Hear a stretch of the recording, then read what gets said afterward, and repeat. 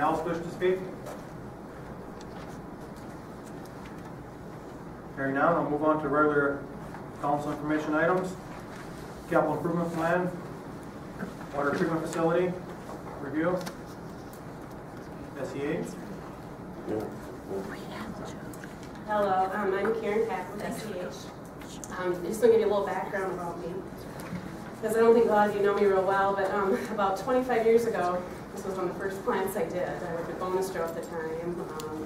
I was working in Mexico, Peace Corps volunteer, came back here, worked another year or so in Mexico, and then I started doing lime softening about 20-some years ago. So this is kind of a baby to me because I love lime softening, and this is one of the first ones I ever did. So to be here and be able to do this is just a real honor. So I'm going to take you kind of through the plant and describe the different processes, the evaluation of them, and recommendations for improvements. The last major improvement was about 20 years ago when we stood up here and we went through this. And so it's kind of neat 20 years later. It's very typical, a 20-year cycle for major plant work for both water and wastewater. So I'm now with SEH. We've been for about 4.5 years.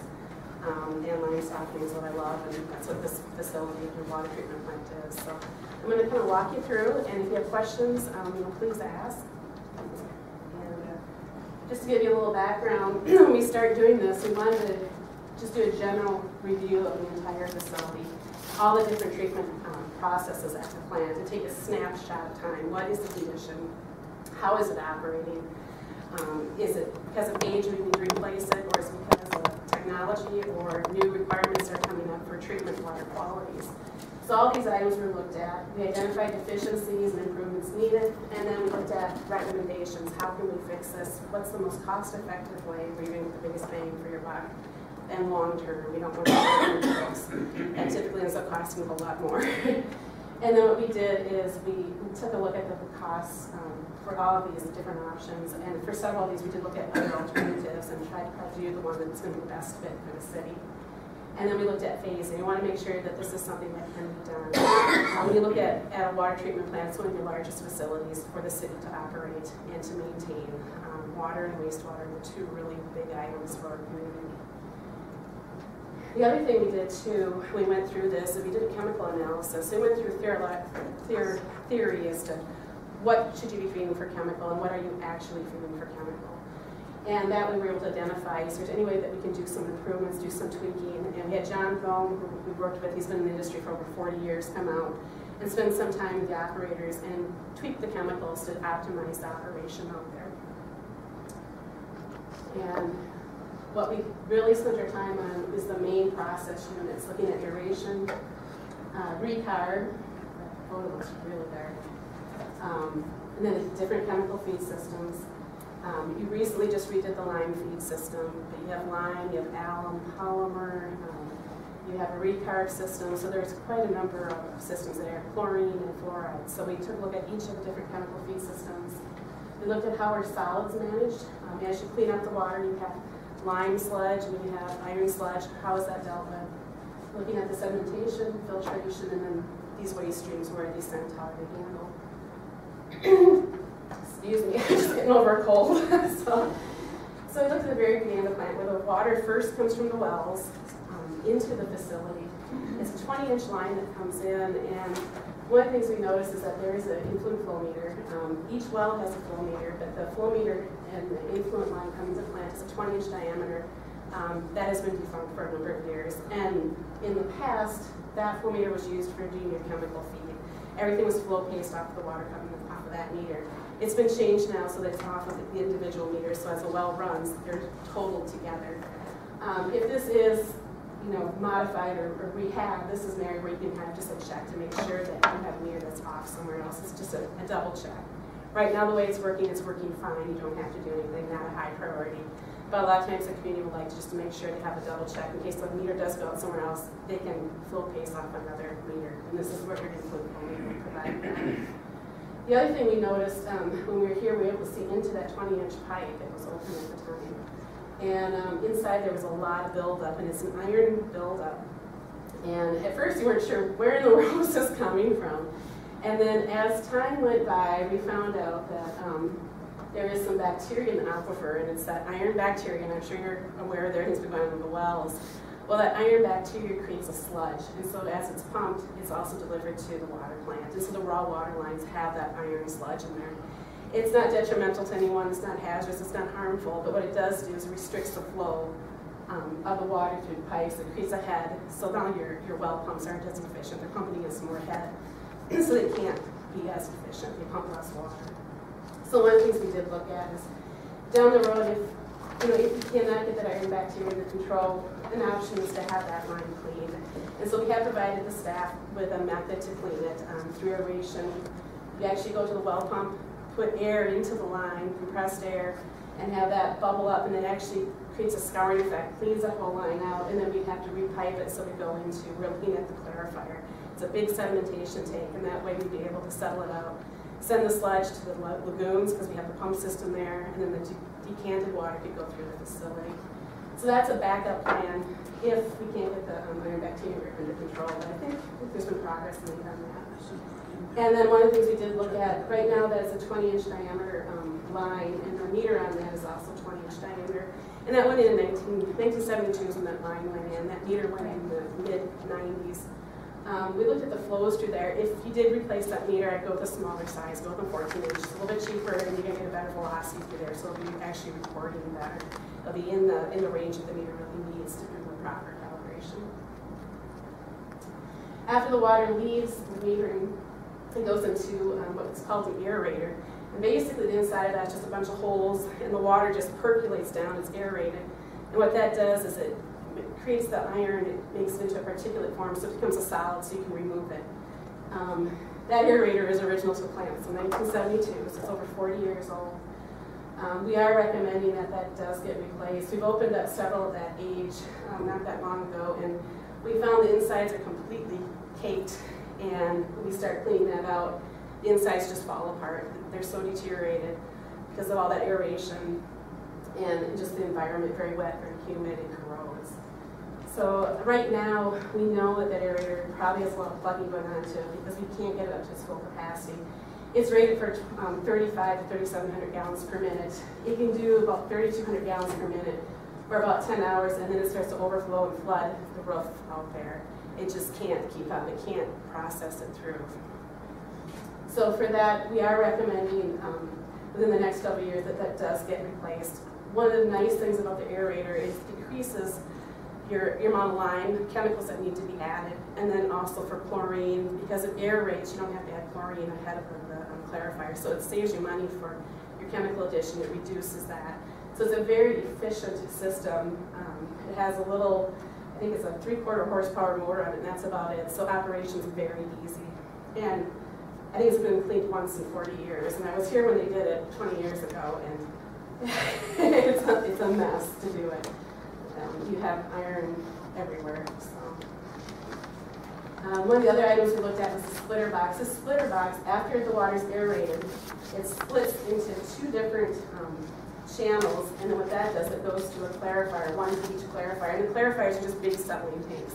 They allow the solids to settle out, so all those iron particulates that we form, they settle to the bottom of the tank, and the clarified water moves downstream through the process. This structure, the one on the right, we call it the burping splitter box because there's so much force pulling it through. It pulls air down, air clogs the pipe, and then it burps up. And so one way to stop that is to put a 14-inch butterfly valve on there to control the flow, just so that you can slow that velocity down a little bit. So this is something that's not critical, not really needed, but it's just a solution to get rid of that burping. And it also allows you to isolate. You can put it on each line to completely isolate, because right now it has slide plates, which work, but they do leak slowly. So when you go in there to paint or to rehab the clarifiers, you still have to deal with a little bit of water trickling in constantly. If you put a valve in there, that'll make it completely watertight. So it's an option to think about, not something that you have to enact upon, but something we wanted to point out. The clarifier itself, there's two of them. So after it's been aerated, the flow goes up the center of the clarifier, which is a big rectangular tank, about 15 to 18 feet deep, and it comes up the top. And you're going to have the solids that settle to the bottom, and the clear water comes up, and it leaves right through the troughs. And you'll see here there's these radial arms that come out, and there's little holes all the way along it, so the water flows in, goes to this center ring here, and then it goes out the recarbonation basin. What is happening is that because this is original to 1972 construction, in the mid-90s we did have everything blasted, and it was welded, repaired, and recoated. And it's done fine for the last 20 years. However, we are noticing that there is leaking going on again. Some of the welds are giving out, and it does need to be rehabbed. So we're looking at in the future here, probably in the next 3 years, this really should be taken care of. It's just going to get worse. It needs to have that coating, that protective layer on there so that we can protect the steel.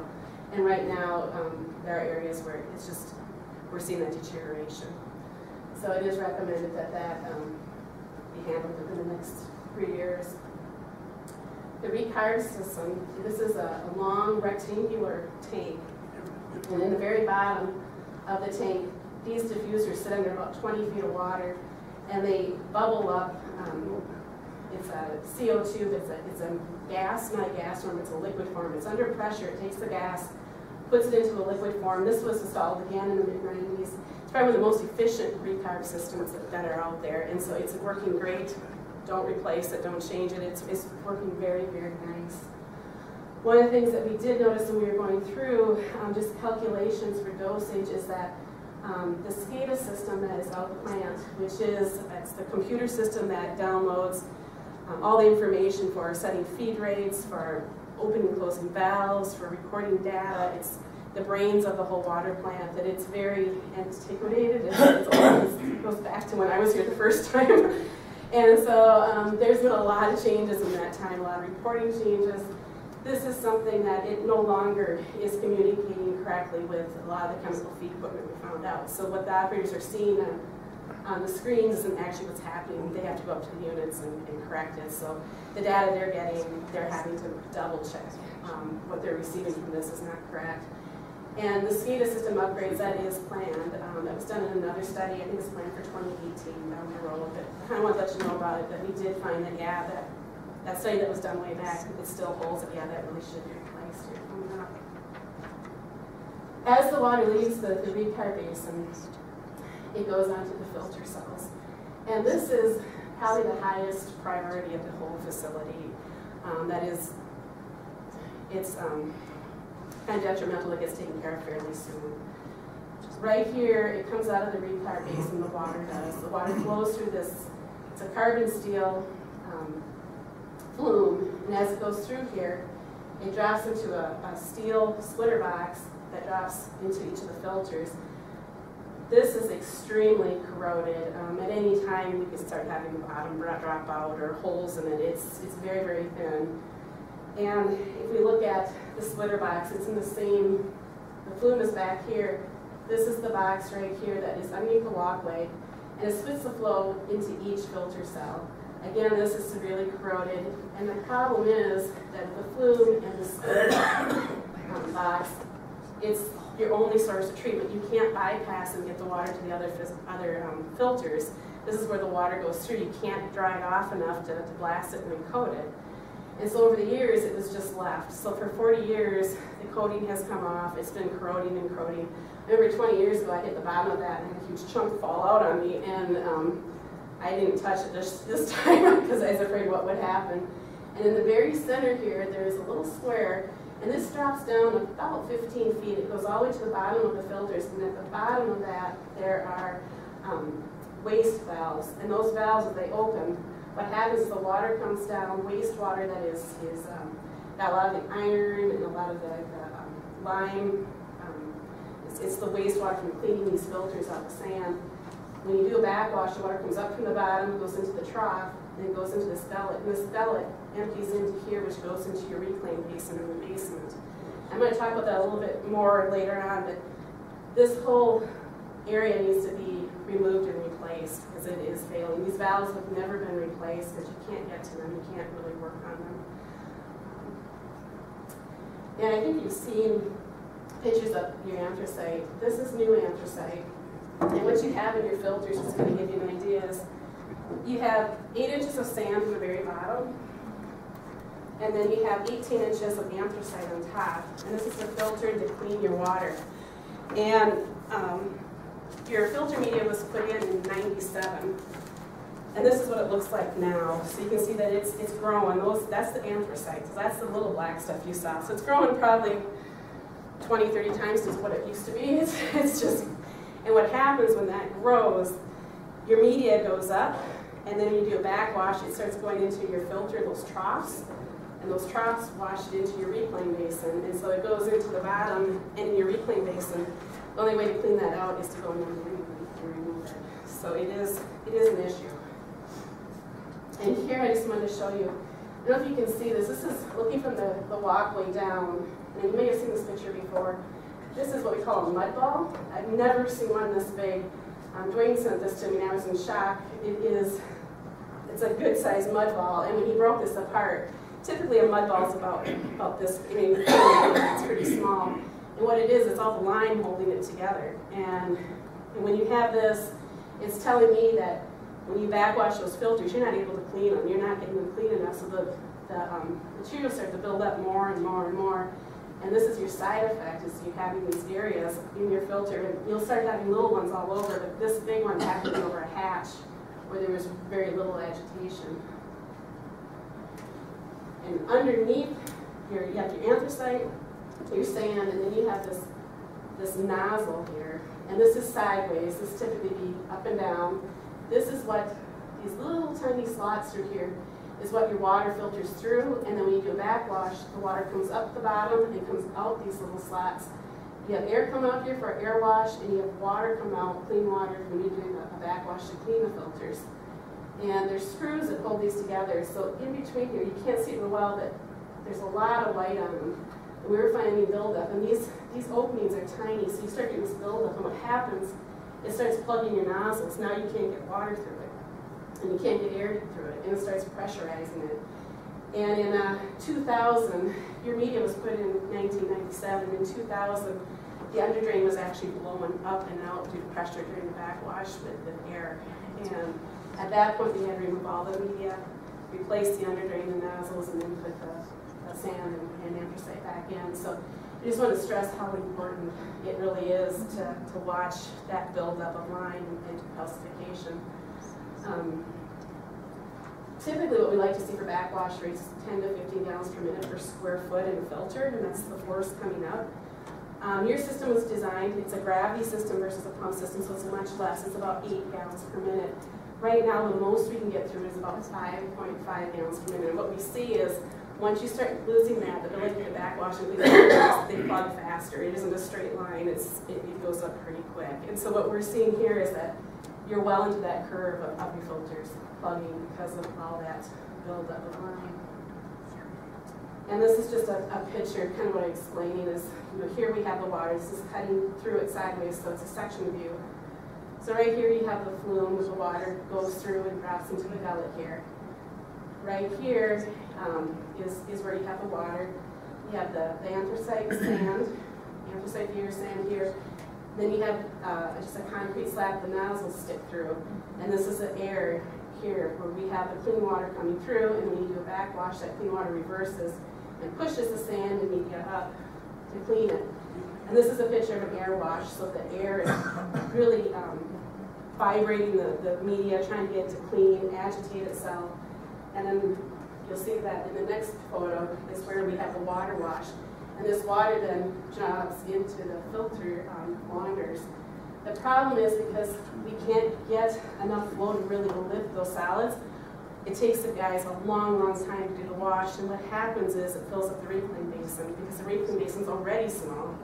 And now they're having to run longer, so it's like a tail chasing the dog, so to speak. You just can't win. You can't get it clean enough because you don't have the time. And a number of years ago, the overflow for that reclaim, when it was first built, went to the Minnesota River. Years ago, that was disconnected. So now if this floods, it floods into the basement of the water plant. So we want to make sure we avoid that. And it has happened. And the other thing to point out too is this is the backwash pump. So what it does is it pumps the water into the filters to clean the media. This pump is original to the facility. It's 1972 also, and so are these valves. In the mid-90s, these valves were reseated. And at that time, we were told they had not been working, and that the next rehab would be replacement, and they are starting to fail. They are leaking, not closing properly. So we do know that we need to replace the valves there. And then we also are recommending a second pump just for redundancy, because if this goes out, you have no way to clean your filter cells. And one of the things we did take a look at, what is really ideal is to have a pump system so that you can control the rate of backwash. You can do a fast wash and a slow wash. So we went through what it would take to change those, make those modifications to the end of your filters. And we're looking at over $1 million for the modifications. Just did not feel it was worth it. Just too much money for the benefit you would get. And the other problem is that those filters are the only filters you have. A lot of times people have 2 sets of 4 filters. You don't have that, so you have no redundancy. So to take that out of line means your whole plant is offline. And we just can't do that at this point. But this is something I would definitely think about if the facility were to grow. If you were to go above the 5 MGD that the plant is rated for, if you wanted to do an expansion to 10, at that time, when you put in those new filters, definitely look into a pump system, because it would be a lot cheaper. Here, we had to include a lot of bypassing and trying to figure out how to get water to people. It's very, very difficult, and it's just way too risky right now. But in the future, if you were to expand, it's something to definitely think about. And so for the filter rehab, what we're recommending is to replace the filter under drain, nozzles, media, and all the carbon steel components, the flume, splitter box, center column with new, and then replace the influent waste and effluent valves, and probably a second backwash pump. And then there are also some filter drain lines that are outside the facility. They're very close to the building. We recommended to relocate them so they're a little bit easier to operate. That's pretty minor, but this item is a high priority item just because of the condition of the media at this point in the nozzles and the flume. The other item I talked briefly about was the backwash reclaim tank. The backwash reclaim tank collects all that dirty water from the filter. So when they get washed, you're going to see very high iron, very reddish water going in. It's going to have a lot of solids, lime, sludge. It's going to be falling into the reclaim tank, which sits directly below the filters. And right now, if a backwash is done for more than 30 minutes, or if the 2 filters are done at one time, they can be done for 15 minutes each, and you're done or you start to overflow. That's an issue. The other issue is that there's only 1 tank, and you have no time to allow for settling. I think the max the city or the operators really have is about an hour, because then they have to start pumping it back to the head of the plant so they can get empty for the next wash cycle. Typically what a facility has are 2 backfills that discharge to one while the other's settling. Once it's settled, then what you do is you have a suction that floats on the top of the water and it decants the clean water to the head of the plant. All the solids fall to the bottom of the tank, and that is washed into a sump where a sludge pump pumps it either to the waste plant or it will pump it to lagoons, which is what this community has here. This is really important because right now everything drops to the center of the reclaim basin and it kind of mounds up. And so once a year the guys go in there and with a vac and shovel, and it's 8-foot area height, but then it's got a median there, so you're trudging through. It's not a nice environment. And they go through there and they clean it out. Typically what we see is a facility where they have a wash system in it, and I'll describe that for a little bit here. Right now this is the pump. The only pump you have sits at the bottom of the tank. So a backwash is done, sits for an hour, and then this pumps off the bottom of the tank, so it's pumping all your solids and it's pumping right to the head of the plant again. So it's going right to the head, right through the facility again. You really don't want this, because what you're doing is you're really stressing the plant out. You're sending all that dirty water right back. Typically what you do is you have that decant system, so you send clean water back. And so what we're recommending here is to divide the tank you have into 2. So you have 2 tanks there, and then to extend it outside the building so you can increase the size so that you can use one side, you can take one down, either for maintenance or for settling, so then you can reclaim clean water back to the head of the plant. And you have the dirty water settle out and be sent to where it needs to be sent. And Also, part of this is we looked at, because of the sloping from the building on that south side, we could relocate the overflow. So if there is an overflow, rather than flowing into the basement of the water plant where you have the blower, you have pumps, you have a lot of electrical equipment, they would go outside the facility. And that really is preferred because your whole electrical room is on that bottom floor of the water plant. So if that were to flood, you lose all your electrical down there.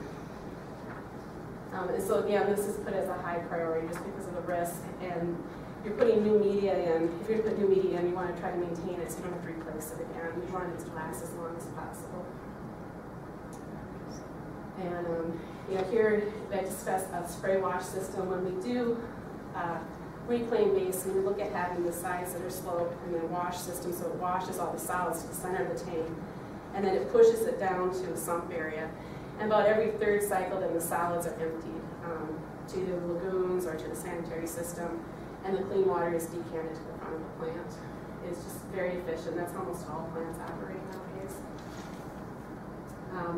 The recycle pumps do have VFDs on them typically too, so that the 10% flow, the Minnesota Department of Health wants that maintained to 10% of whatever your influent flow is. So if you have 2,000 gallons of them coming in, we'd have 200 gallons max going to the head of the plant. And that's just because you don't want to send too many solids to the head of the plant because it does upset the treatment ability. And then this is just kind of a drawing I was talking about is your existing tank is right here, putting a divider wall and then sloping the walls to a low channel area. And this channel area we dump into a pit area. And this pit area is where you have 1 or 2 backwash pumps that can pump it out. You can pump it to either to your lagoons or to the sanitary sewer. And then the recycle pumps, 1 for each tank. And those would send it up to the head of the plant. Again, redundancy. So if one goes down, you always have a system fall back up on it. Clear well modifications. This isn't something we looked into, but in 2010 we had a study done. And in that study, they did have some recommendations for the roof of this circular 750,000 gallon clear well. The roof here does have a little bit of a downslope to it where you can have water ponding. And the issue with that is that if you have drinking water, you don't want to have it ponding down or having cracks develop. It does have a membrane in, but you really want to have the water running off of it. And so they did make some recommendations for just putting a new roofing system on it that would cause the water to run off of it rather than stay on it. And then they also did make some recommendations in that there are 4 pounds supporting this structure of the roof, and that it be protected against moisture at these joints and cracks from further erosion. And so they did make some recommendations for sealing that at the very top. The fluoride system, again, this is pretty minor. The majority of the chemical feed systems are operating beautifully. We have very nice systems working very, very well. This one, we're just recommending that you put a break tank in here and a second pump just so you can do the siphoning of fluoride into the system. It's a requirement by the Department of Health, and it's something that can easily be done. These pumps are very inexpensive, so we're looking at a few $1,000s for that entire work, so it's very, very minor, and it's something that can be done in-house. And again, I did talk about this just briefly a little bit, is the supervisory control data acquisition system, is that we did see going through the chemical feed when we were doing the calculations that there is some deficiency in the system. It should be upgraded. And it just kind of backed up what I think the previous studies had shown is that the SCADA system does need to be replaced. It's not recording what's actually happening out there. And so that is I think a recommended replacement in 2018. And lagoon modifications. These lagoons have been there for well over 40 years. If you've been out there, you've noticed that they started out pretty narrow with a 4-to-1 slope, and they've gotten wider and wider and wider. They have a 1-to-1 slope now, and the top of the dike where the road is, it's pretty narrow. In the winter, I'd be a little worried about going off it, and I think what we're looking at here is we need to restore some of the slope there. We need to grade that so we can get some of that back so it isn't such a narrow driveway. We have a roadway going all around all the dikes. We did look at what if we were to put concrete floor slabs into the 5 lagoons that are out there, what would that cost? It was $1.3 million. And we thought, no, that's just too much. We thought it'd be really nice, it'd be very easy to clean, Granite Falls does theirs that way. They just have a truck that comes in, they just scrape right along the bottom and they haul it out. They don't go any deeper because it hit concrete and it just slides. It's very, very nice. But because you have 5 lagoons, it's a lot of area, it's a lot of money. So we're looking at about 1.3 million. So we said, no, probably not. Let's just go back to restoring the dikes. And that might be something that can be done in-house. So it's one of the things that we really recommend that gets done just for safety for driving on the dikes. And then the other thing is, what we have noticed is, I don't know if you want to call it being too efficient, that back about 3 years ago, the sludge produced from your clarifiers, there's sludge taken off the bottom, it's pumped out to these lagoons. Over the last, probably 2010, 2011, 2012, about 95,000 gallons per day were sent to the lagoons as waste, as water that's just had solids and sent out there. It was in, I think, November of 2014, or maybe September in that area. All of a sudden it's dropped to 15,300. It's a considerable drop, and it's never gone up. We have looked everywhere for it. First, when it first happened, we were talking to Dwayne about it, it's like, something's wrong with your clarifier, it's not being pulled out of your clarifier. No, it's not there. Looked at it, nope, it wasn't there. We looked everywhere. What we think has happened is they have optimized the plant such that with the polymer that they're feeding, their solids are much, much thicker. You don't have as much water in the solids anymore. And so it's much more efficient, it's working really well. The operators have said they've had the solids dropping up nicer than they ever have. It's some of the best water they've ever had this last year or two. And this just kind of shows this is where it is. This is water, whereas this is more solids, much less water, and the solids are being pumped out to the ponds. The problem with that is that because you don't have as much water to neutralize it, the pH is rising out there. And the permit requires that the pH stay below 9. The clarifiers have a pH of 10 or of 11 because of the lime that's being added. So we're looking at out here, you know, we're awfully close to the limit, to the upper limit, and so we really need to get some kind of a chemical feed system out there to drop that pH prior to it going to the creek. And this is something too that could be done in-house or through a contractor. It'd be fairly easy to do. And so what I did is I highlighted the items that were considered high priority and the cost for each. So the replacement of the aerator, a little over $200,000. The clarifier replace, repair, launders. For the two, you're looking at about $77,000. Filter rehab, just over $2 million. That's the big one. And then the backwash reclaim modifications at just under $1.3 million. Those are the 4 that we really picked out as being high priority for operation of the facility.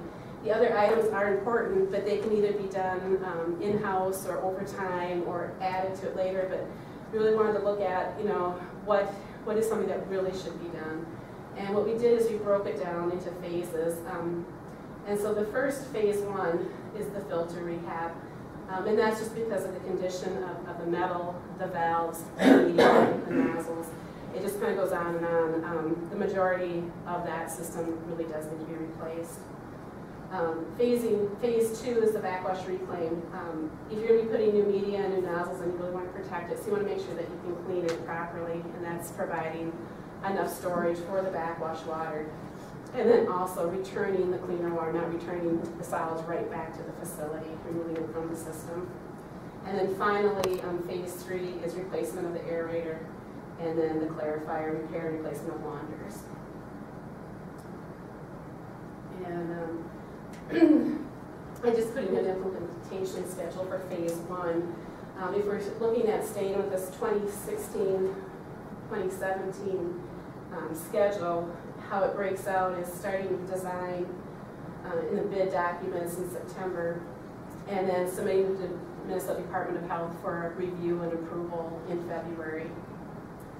Assuming that they take about 1 month review, then we authorizing projects to bid in March, and then awarding the bid in April, so they can start in the spring with the operations of the construction. And you're looking at having the project completed and closed out in June of 2017. So it is a long project process here. You're looking 2 years out for the overall, the design, the bidding, and the construction. So it is a fairly long process. I hope I didn't bore you all to death. I love the technology behind it. But Any questions at all? What do they do when you replace the filter water while it's down? What we would do is, the reason we have it scheduled this way is that in the spring is when it would be bid out, contractors get started, you know, probably around May is when they get started. And what they would be doing is they would be ordering materials, shop drawings so we can review and make sure they're providing the right things. And then they wait for materials to come in. And some of those items take 12 to 16 weeks to get. And what we really want them to do is do the installation in the winter. So what we're looking at is a fall, winter, when the flows are down, when consumption is down. Because then what we can do is we can switch to 2 filters instead of having all 4 in operation. So what we would be doing is some temporary piping, and we would have half of the filters online, the other half would be down, and kind of did we have some drawings just kind of show the phasing of it. But what you do is you do 2 of them, upgrade that, then you'd have to switch over.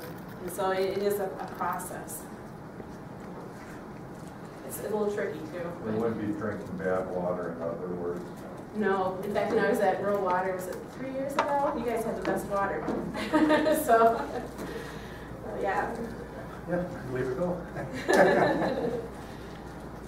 Is there any preventive maintenance we could do or could have done? Are the inspections rather pricey, or what's the deal? Because as I hear, last time it was checked 20 years ago, and you know, this is the biggest one my ball I've ever seen, and some of those things are a little alarming. Is there? You know, I think part of the reason that that calcium buildup is there, and it isn't the whole reason, but it's part of it, is that you want to keep your the lead and copper rules. You don't want to have the lead out in the system, so you're trying to keep the pH a little bit higher.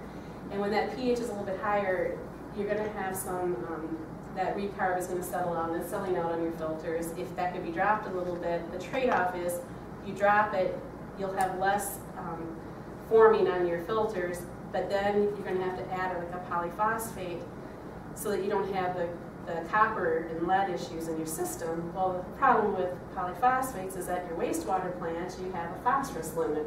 So you're really doing the right thing. You know, one thing that I think we should look at is making sure we got that pH as low as we can go without creating an issue with the lead and copper. And maybe there can be a small adjustment there, but I think it's set right now where the Municipal Department of Health wanted it set. Right. Yeah. Okay, then one other question as we talk about all the inefficiencies that are occurring because of these problems. You know, the residents are always going to ask return on investment. Is there any calculation done on ROI as far as we fix these things and replace them? And you know, it's bound to save us. You guys have done really well. I mean, your maintenance system has been pretty good, because typically these filters we see complete recall in 20 years. You're looking at 40 years, so you really have done really, really well.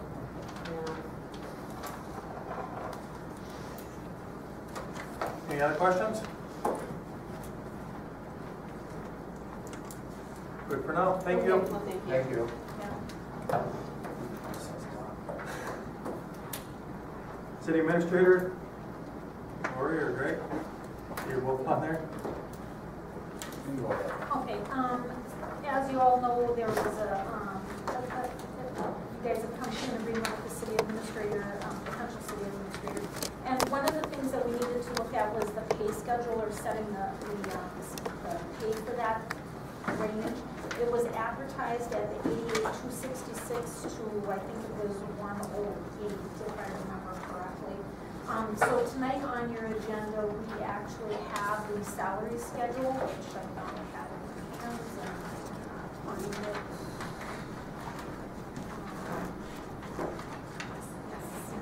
Okay, it's on page 17. So the salary schedule pretty much mirrors the MAPE schedule, the pay grade 10 of the MAPE schedule. There is one additional step added.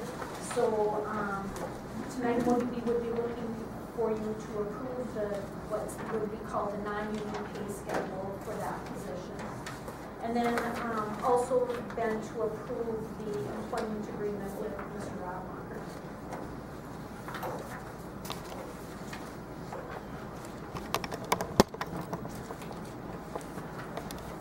Did anybody have any questions about the agreement, or have anything to add? No, just that it's up for approval tonight by the council, and the contract is in there, and everything else, and I'm sure everybody's read it over, but I thought negotiating went extremely well, and Mr. Rademacher,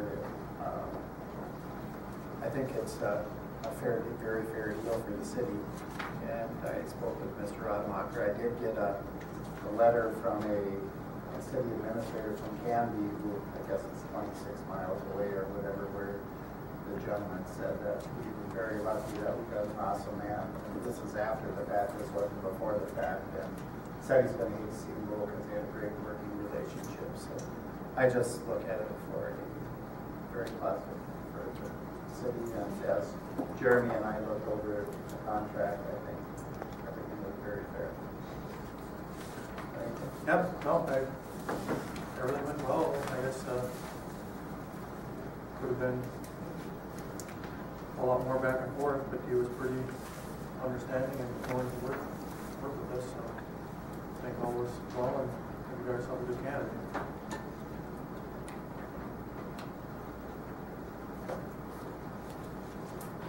So the employment agreement, did anybody have any questions on that at all? Is it consistent to be at top of pay scale in 5 years?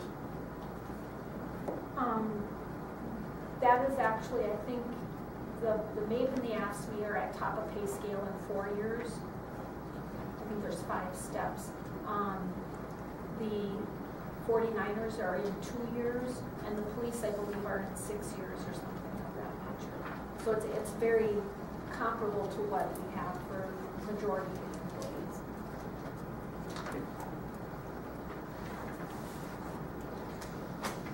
Any other questions? Golf And course? and I would add, I mean, that was one of the things when we did our last pay equity report, one of the things that we were tagged on is that we used to have like a 15 or 16 step schedule for some of the employees, and that was one of the things that we were found not in compliance with, is because we had such a spread in our employees getting to the top of the pay scale. You know, some were there in 2 years and some it took 15. So it's comparable to what the other groups are. Golf course status, Greg? Golf course status, we have advertising ongoing for permanent replacement for the golf superintendent. That closes on the 31st. At that point, we'll start to look at interviews for that. You probably see in front of you, we do have a recommendation for additional hire for the groundskeeper, but we still need some additional help in the clubhouse. So I would say if anybody knows of anybody that would be interested in helping us out with bartending and such, let us know. We can look at that. Right now, we are extremely short-handed, so we may have to look at doing something in September as far as restricting the hours, just because of the limited staff. But yeah, overall, I would say revenue-wise, we're looking good for the golf course this year. We're kind of on course with the 2011-2012 years, so we're looking okay there. But obviously, we want to get some help so we can take advantage of the September time frame as well. How many applications have we had for the superintendent post so far? We've had, I think, 3 full applications, but we've had probably in the 20s in terms of inquiries, people sending us their resume. But we've responded to them and have to fill out the actual application that the city has in order to qualify for it. So we've had quite a bit of interest in it. I just look forward to them actually filling out the application and formally submitting what they need to. Any idea about how many hours they're looking for say, bartender? We'll take, if somebody's willing to work, 1 day a week, that's fine. We have currently 2 people that will be looking in the bartender area. So if we can find somebody that would be willing to do 1 day a week and we get 4 of them, that would be great.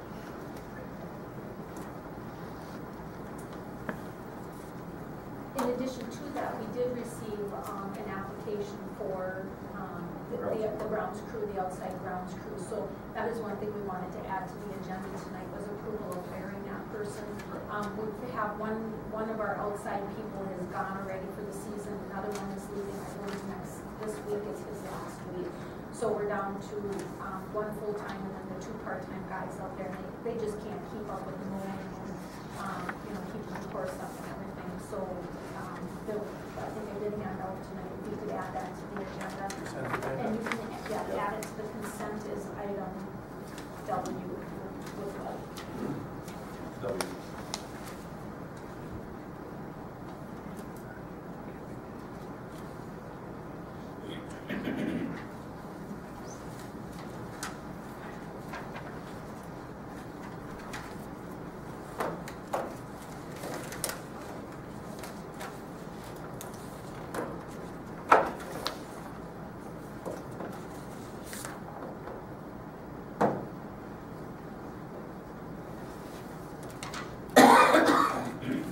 Then what do you have this other sheet of paper? That's our pricing that we have currently for our sidewalk project, the assessment rates. On the left, you'll notice that the price we estimated at $7.50 per square foot of replacement. Bids as well as quantities kind of changed a little bit. The bids were slightly higher than we anticipated. That came in at $8.68 per square foot when you count everything in together. And then the actual quantity that was replaced changed. You can see on the far left, that's what we originally thought in the plans. The ones under final and square feet, those are the ones that's the actual quantity that was replaced. A couple of reasons why those numbers have changed in terms of the quantity. Either cracks that were in the sidewalks that didn't constitute necessarily a tripping hazard, but it didn't make sense to have a new panel right next to a cracked one, so that was looked at. As well as some of the concrete panels, once we started pulling them out, we noticed that they were only a couple inches thick right next to it. So you keep chasing it, and where does it stop? So that was some of the areas where the price difference changes. So you can look at the total amount in terms of what we initially thought each parcel was going to pay versus what it actually costs, and looking at the unit prices, what they would be paying. So the first one, his actually dropped from $900 to $572, but the next one below that, it went from $450 up to the $1,015. I guess tonight I'm kind of looking for a consensus on how we want to address that. If we want to, go with that, it actually cost $8.68, and we actually put in X number of square feet of sidewalk to dictate what the unit price would be, or do we want to stick with that $7.50 and then base it on how many actual square feet of sidewalk that was replaced? Because obviously that will affect the assessments that we have for the parcels.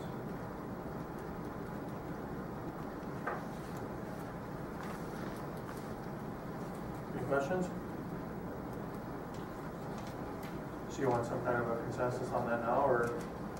It's one of the items on the agenda Right. for action. So if I kind of a consensus, I can figure out the numbers, because it is part of the numbers will be part of the resolution. If there's any inkling one way or another, I can get those numbers together so we can have it for. Well, I don't know if can we put it out there that the residents says it's gonna be $750 if they wanted to do it on their own? We did, Right. We put out there that it was like $750, but we also did send a letter that these are estimated prices, because we didn't have the actual unit bid prices out there, but ultimately, myself and ultimately wants to hear, once we have that public hearing, about the differences. A lot of people doing themselves. There was quite a few, yeah, I was surprised. Okay, adjourn to the regular meeting.